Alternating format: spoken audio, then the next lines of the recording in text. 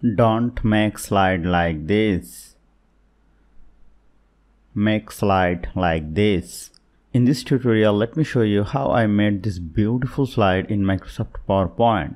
So if you want to be an expert, watch the video till the end. Let's begin the topic. Here I have already taken a blank slide. Let me go to Insert, go to Shape, pick a rounded corner rectangle shape, hold down the Shift key and drag it over here like this. Use this yellow point to make it more sharper and use this sign to rotate it. Now let me press Ctrl D to make it duplicate and place it over here like this. Again press Ctrl D to duplicate and place it here. Now let me select this 3 and press Ctrl D to duplicate and place it here. And again press Ctrl D to make it duplicate and place it here. Now let me select this one and press Ctrl D to duplicate and place it here. Press Ctrl D to duplicate, place it here. Press Ctrl D to duplicate and place it like this. Press Ctrl D to duplicate and place it here like this. Now press Ctrl A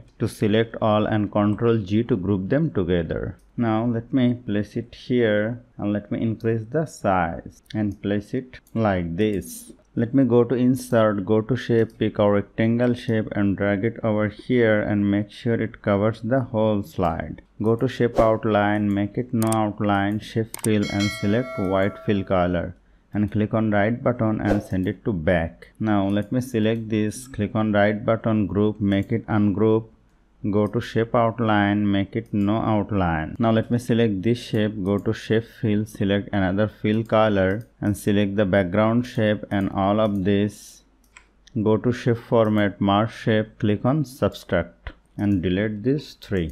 Click on this, go to Shape Format, go to Shape Effect, go to Shadow, select Inside Top Right and go to Shape Fill, make it white fill color. And go to Insert, go to Picture, go to this device and select this picture and click on Insert and click on right button and send it to back. Now go to Insert, go to Shape, pick a text box and drag it over here. Right here city, change the font spacing, increase the font size, go to Shape Format, go to Text Fill, select another fill color, go to Text Effect, go to Shadow, select Inside Top Right and again go to Insert, Shape, text box and drag it over here and write some description and change the font and make it center, increase the font size and place it like this. Now let me watch the slideshow and here you will see this is looking beautiful.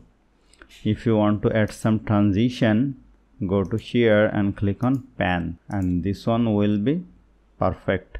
So hope you found this video helpful. If you like this video, please share this video with your friends and family and don't forget to subscribe. Thank you.